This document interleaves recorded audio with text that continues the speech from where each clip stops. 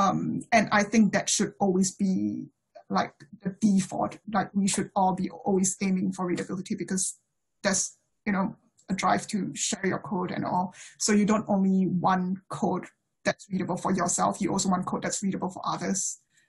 Also in terms of speed, what should you be optimizing? You probably need to profile your code to find where the bottlenecks are. You can't be optimizing, you know, every single loop that you have. And the bigger question is whether you should even be optimizing at all. So I think in computer science, there's quite famous code by Donna Knuth that's warning against premature optimization. So a lot of times, the time you would need to spend in optimizing your code might not be justifiable. So the takeaway is to always first make your code work correctly, and then think about whether, you know, you really need to optimize your code to make it run faster. And in the case when you do, then you can use some of this sort of examples that I showed you today. So that's all I have for my presentation. If there's any questions, I'm happy to take questions. Thank you very much, Mi-Yoon. I think there was some discussion in the chat about when you first showed us the lapply function and the fact that it returns a list. And then some people commented that actually if you want to return not a list but a matrix or a scalar, you can use sapply, I think. Yeah. Or you can just unlist it and you know, combine it somehow. Yeah.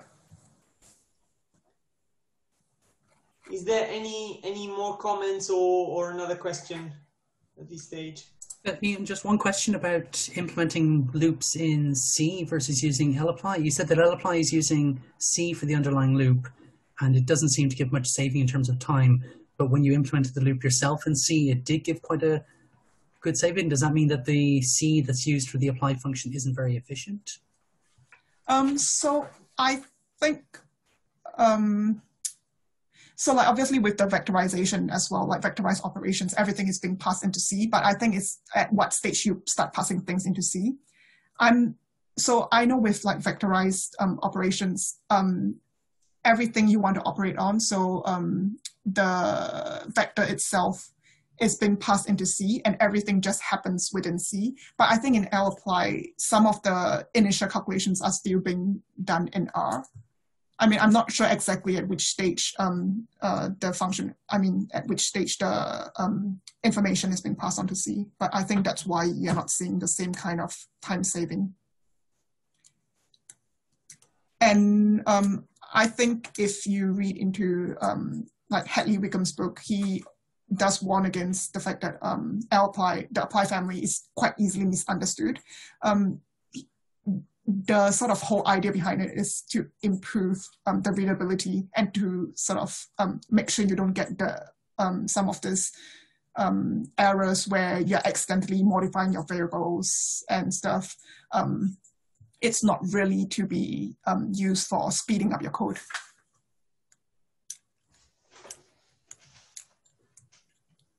And I think another important point which you've mentioned, sometimes you don't really get like a massive boost in speed in running the code by doing these, well, tricks, I guess, or fiddling with the code. So there's again, perhaps a trade-off in readability, knowing what the code does. So maybe this is a process where you get to the nth iteration where you're very solid about what the code actually does, then you start making it faster, and sometimes the gains are even marginal. There are quite a few like tutorials on parallelization online, and I come across one where there's quite a good example of where he changes the code, he parallelizes the code where you think it'll be slowest, but actually it doesn't give you much savings. So I think profiling of code is quite important because sometimes the bottleneck is not where you think it is at. Yes. Yeah. All right, thank you. Thank you. Thanks, Mi-Yoon. So I think that's our last presentation of the day is Seamus Kent from NICE, and he's going to talk about generating HTA evidence using the OMOP common data model and standardized analytical tools. So Gianluca, if we can give access to Seamus? I think you already have access now. I'll just give it to you. Seamus, can you talk? Yes, thank you. Excellent. Yeah, I'm trying to share a screen. My PowerPoint isn't showing on my options of the windows to show, but I think if you click more in the bottom right or all options, it only shows a selection. okay, I have share on the bottom right. I don't have an option for more. Let me try again. Main option is you could send me your slide and I could share it. Yeah, if I just share this screen, I'll see whether, at the moment you can see a kind of a Chrome thing, is that right? Yeah, we can see Chrome. And can you now see PowerPoint? No. No. We can see that you're trying to flip through different screens or yeah, because the demonstration is on a remote desktop and it's and my PowerPoint's not, but I can I send it through to you? Yeah, sure, and then okay. Sorry about that.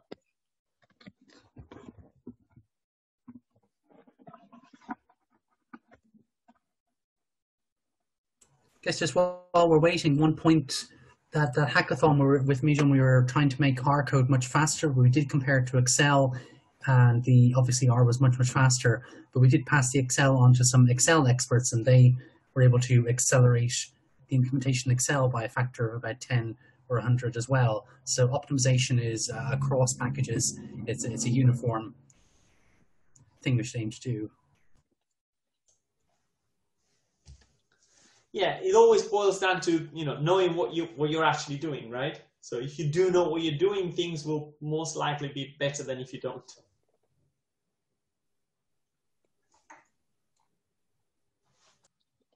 Hi Howard, did you get the email with the PowerPoint? Yes, I did. I'm just saving it somewhere.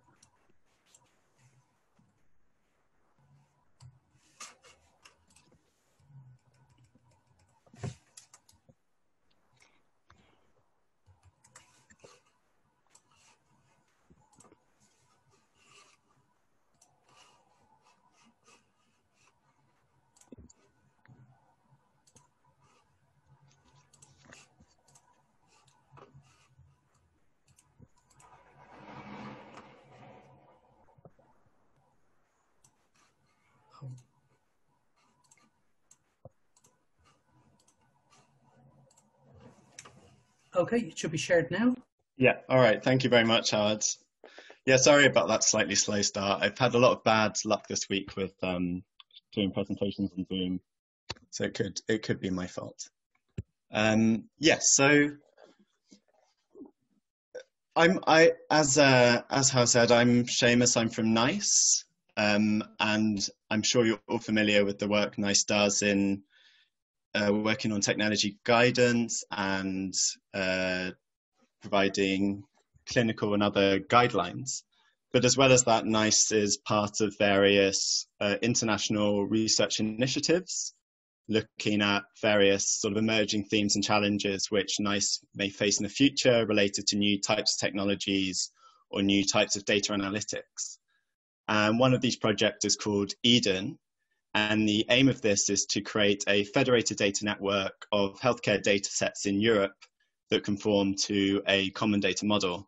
And if you're anything like me, when I first worked on this project, this might be a bit impenetrable, but I'll try and explain what this is, why it might be useful before going into the live demonstration. So could you move to the next slide, please, Howard?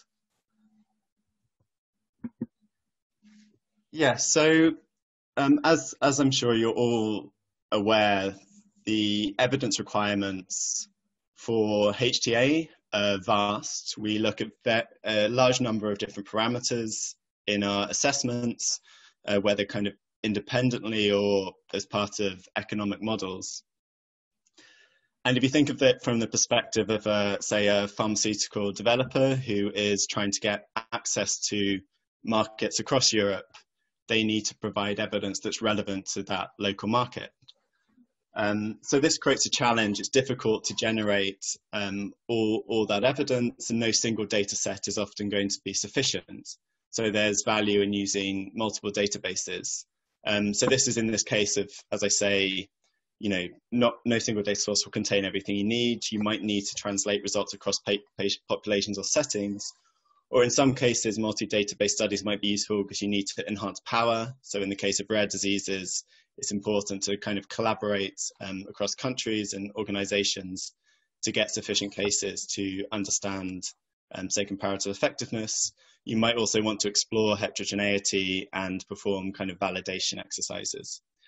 But this is often challenging to actually undertake multi-database studies. And this is for a number of reasons. It might be difficult to identify appropriate data. The sort of data registries aren't very good. They don't really have much metadata available.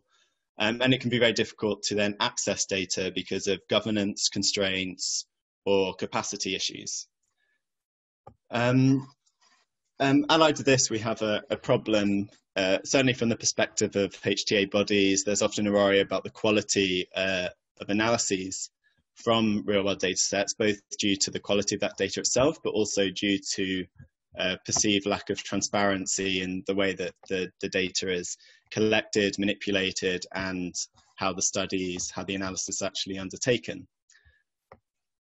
And then perhaps most importantly, in the context of these common data models, is that the data is often fragmented, healthcare data, and interoperability is poor. So data sets vary substantially in terms of their structure, their content, the terminologies they use to describe clinical and health system data. And this imposes a burden on analysis and those reviewing evidence, like HTA bodies, who need to understand the idiosyncrasies of these different data sets and their coding systems. So if you move on to the next slide, please. So common data models are a solution or potential solution to many of these issues. What they do is they standardize the structure and the representation of data, that is mapping various different clinical diagnosis languages to a common standard, and this renders them interoperable. And what that means is that we can create a common analytical code, sometimes using standardized tools, and then apply this across a data network. In a federated or a distributed data network, we don't share data between organizations. Data remains with the local data holders, and we just share code across that network. And this overcomes some of those governance challenges I mentioned.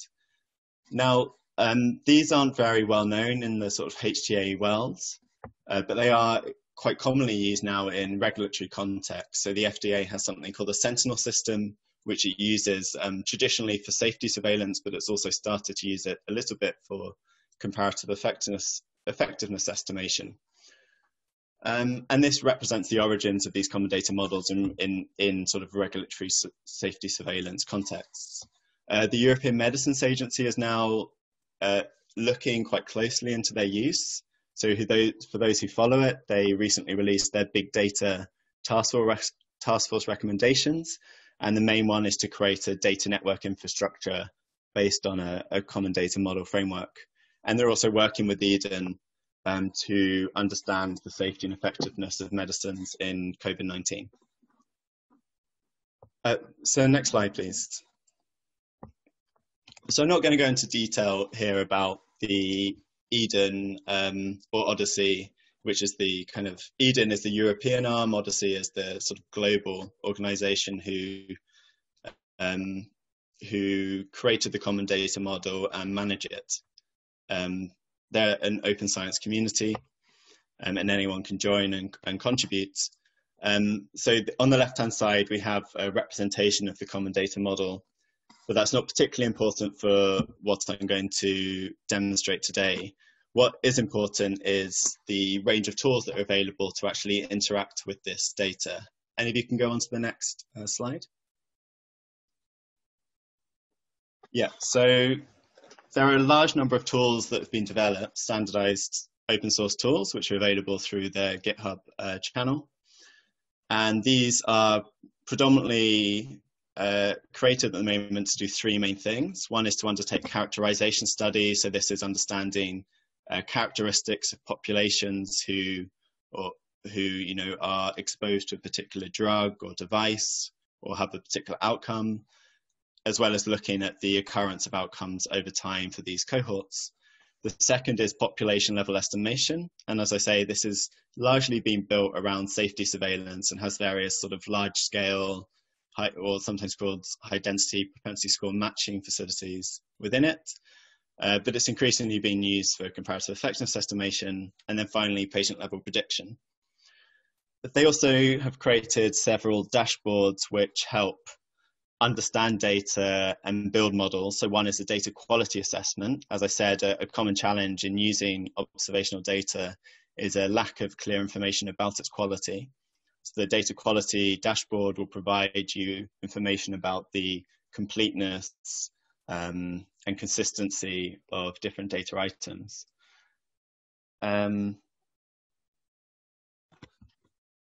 Yeah, and there's other dashboards to kind of look at modeling assumption and explore results. So if you can move on to the next slide.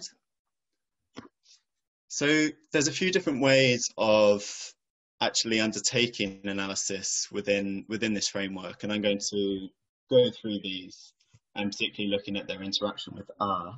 So at this point, I can leave the PowerPoint and share my own screen to the remote desktop.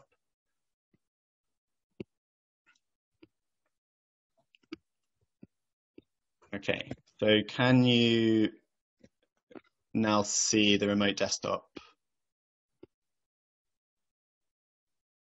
Yes. Yes, fantastic. Okay, so the first way that you can actually use this dashboard is through a user interface.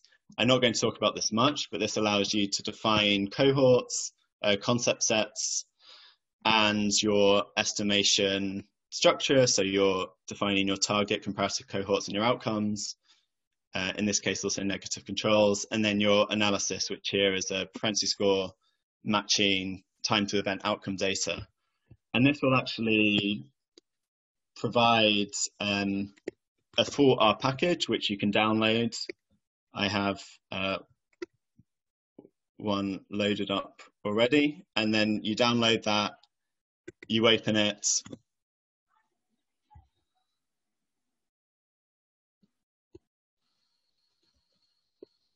and all you have to do then is specify your, tell R where your database is stored and how you can access it, and then you can just execute the file. And this will produce the results for your analysis as specified within that program. And the reason it looks like this is because you can apply this, or you can send out the script to several different databases who are in the network. They'll just have to update this with their connection details and then run the results. When they do that, so across the data network, you'll end up with something which looks like this. This is one of the dashboards I was talking about, a Shiny app, essentially.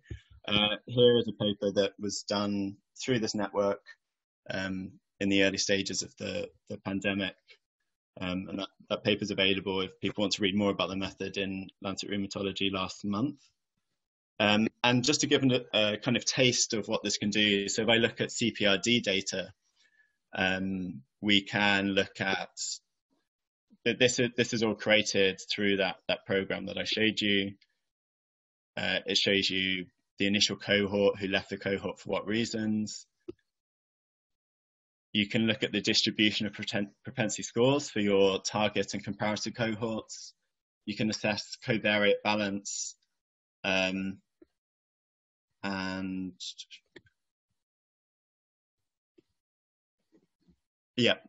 look at your characteristics of your population, both before and after propensity score adjustments. It's not loading up in sufficient time for me to show you there, but you can imagine what it would look like. And then you can also look at the Kaplan-Meier curve, and you can also look at the meta-analysis results as well. I don't want to go into any detail on this really, it's just to give you a flavor of this. The potential advantage of this from a HTA body is that it can be quite transparent. It allows us to really look in and explore the data and ensure that, for example, balance is achieved in the propensity scores, and that various sensitivity analysis can also be presented alongside the main results.